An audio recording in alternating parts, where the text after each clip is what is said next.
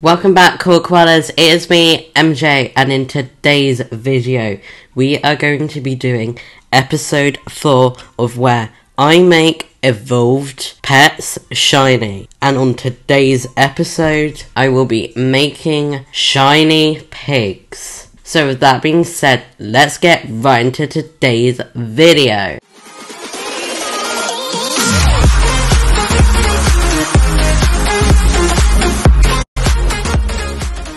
So, first pig up, and it is going to be Gelato.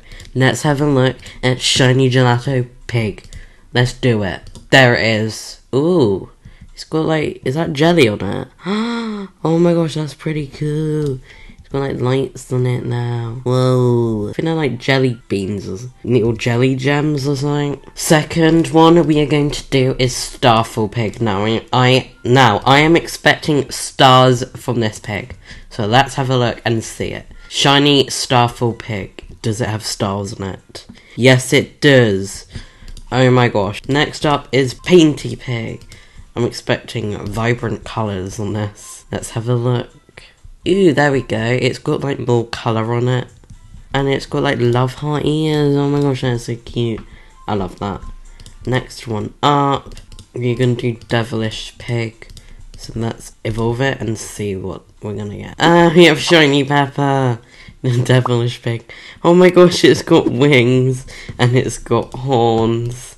Pepper looks amazing now. Whoa, so cool. And the last but not least, let's do Plushy Pig. And Plushy Pig is going to look like, oh, that's so cool.